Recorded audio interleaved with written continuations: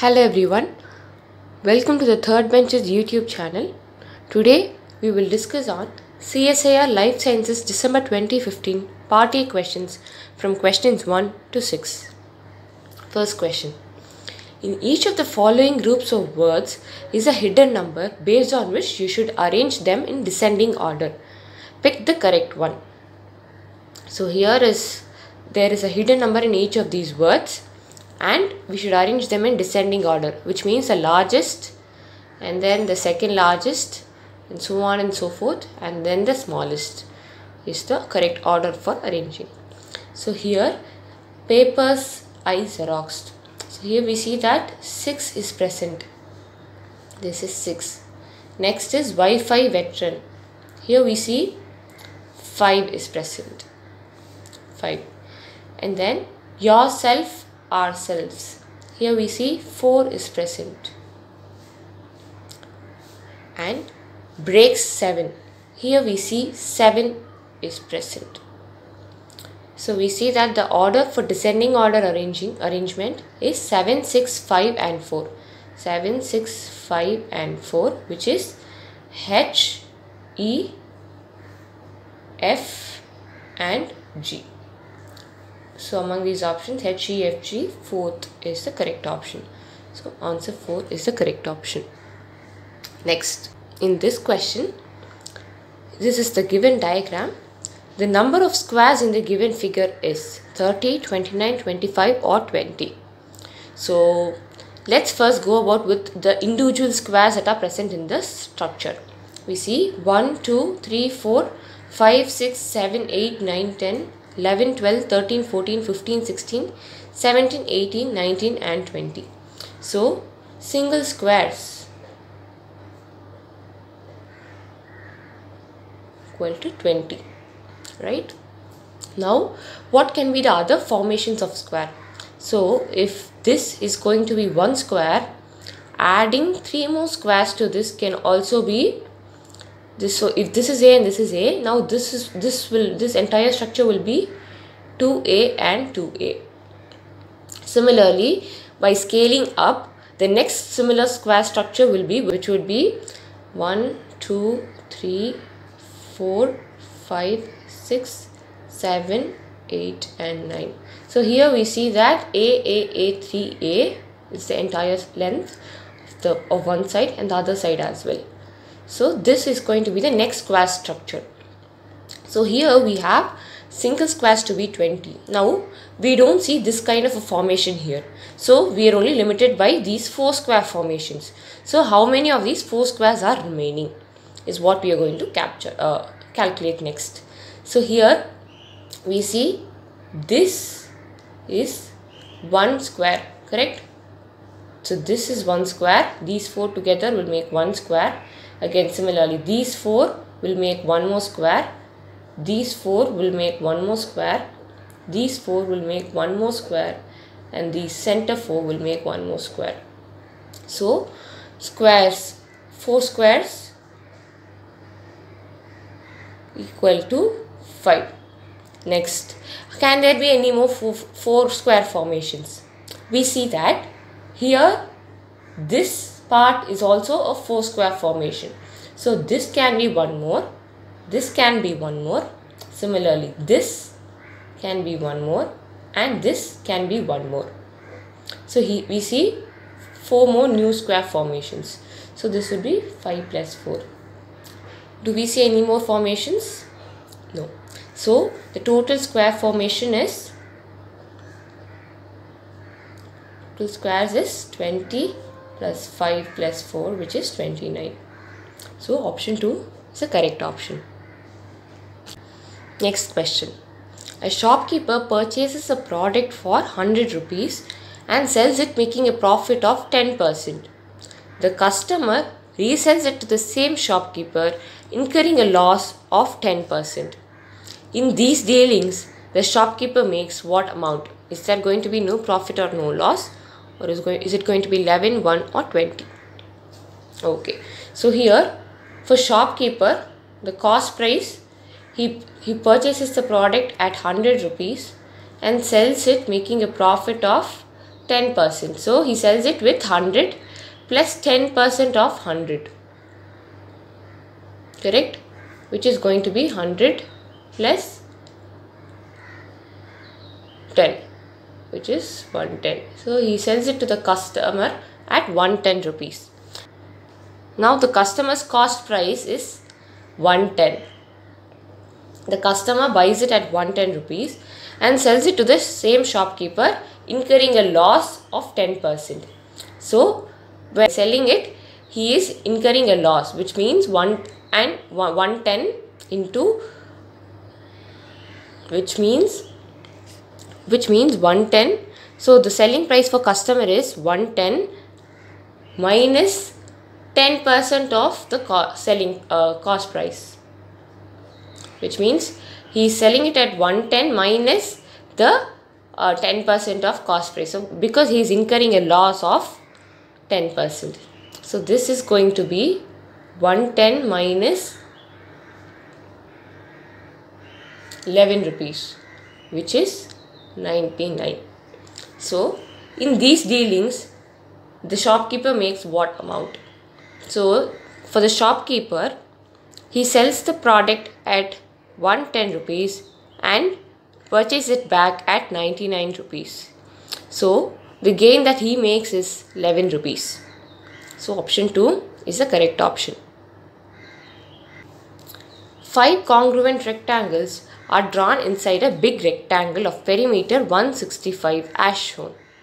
What is the perimeter of one of the 5 rectangles? Okay, so here the key is there are 5 congruent rectangles, which means for each of the 5 rectangles, the length and breadth are going to be same. So here we given that for the big rectangle, the perimeter is 165. So here let this be the breadth and this be the length. So breadth and length of the big rectangle. 2 into L plus B, the big rectangle, which is perimeter, is 165. Now for each of these 5 congruent rectangles, let B be B dash and L dash be the length. So here each of these rectangles will have B dash and L dash. So we have to find what is the perimeter of one of the 5 rectangles. So assuming, so we need to find what is 2 into L dash plus B dash. Correct? So here we see that, so this is going to be B dash, B dash, B dash. This is going to be L dash. So we see 3B dash equal to 2L dash, right? And the rectangle's perimeter can be calculated as 2 into, this is going to be L dash and B dash. So 2 into length 3B dash plus breadth L dash plus B dash is equal to what? Is what we are going to find. So 2 into again 3B dash plus L dash plus B dash is equal to 2 into 4B dash plus L dash. Okay. I'm sorry, here this 2 into L plus B is what we are representing as 3B dash and L plus B dash. So this is going to be 165. Okay. So here 2 into 4B dash plus L dash is equal to 165. Now replacing L dash with 3B dash, 3 by 2 B dash. So equal to 2 into 4B dash plus 3 by 2 B dash equal to 165. Alright. So 8. So 2 into 8B dash plus 3B dash equal to 165. So this is going to be 8, 9, 10, 9, 10, 11. So it's going to be 11B dash equal to 165. So B dash is equal to 15. Now if B dash is 15, L dash is going to be 3 by 2 B dash. which is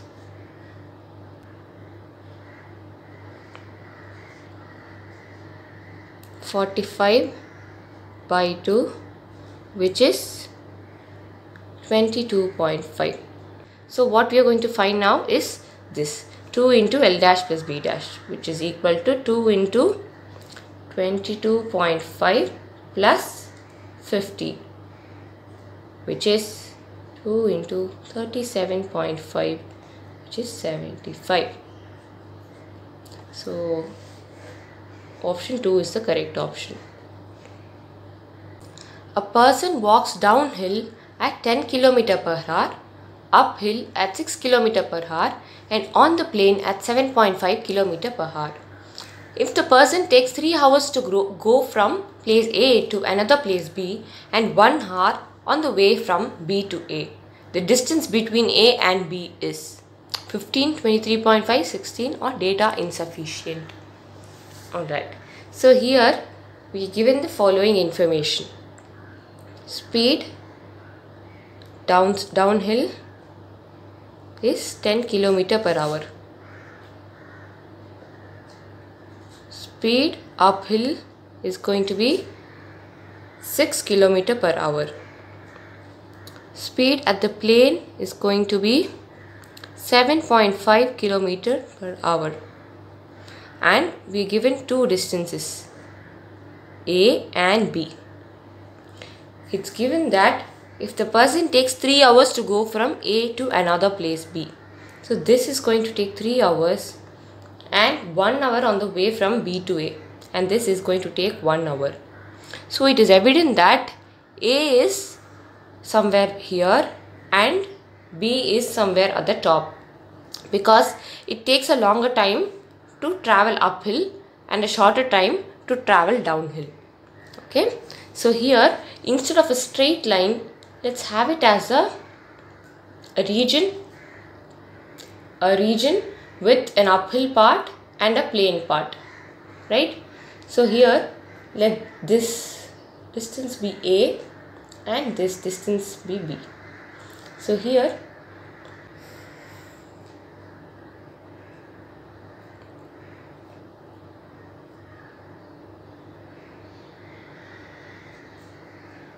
let this distance be A and this distance be B. We need to find the distance between A and B, which is, we need to find what A plus B is, right? Yes. So here we are given time, we know the velocity, we need to find the distance. So speed is distance by time.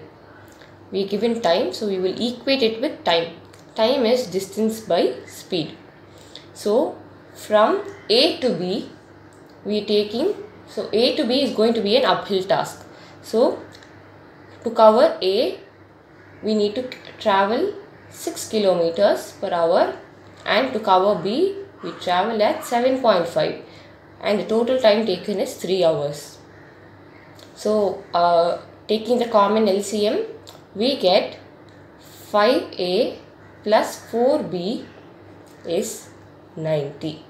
This is going to be our first equation. Next, from B to A. Okay, so here the same distance that a person travels uphill. So when he is coming from B to A, B is going to be the plain area and A is going to be the downhill portion. So to cover A, he travels at a speed of 10 km per hour, which is the downhill speed, plus B by 7.5 as usual, the same speed at the plane. Now this is going to be 1. So taking the common LCM, we again get 3A plus 4B is 30. Okay, so what we need to know is the total distance A and B, right? So here if I add both these values, 4B plus 4B, 5A plus 3A, and 90 and 30, if I add these values, I get 8A plus 8B is 120, which gives 8 into A plus B is 120. Otherwise, A plus B is going to be 15 kilometer. Right? So, of these, A is the correct option. It is 15 kilometers. So, the distance between A and B is 15 kilometers. A vessel is partially filled with water. More water is added to it at a rate directly proportional to time. That is, dV by dt is directly proportional to t. Which of the following graphs depict correctly the variation of total volume of water with time?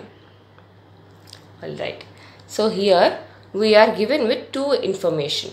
One, the vessel is already partially filled with water, and two, they are varying at the rate of dV by dt proportional to t.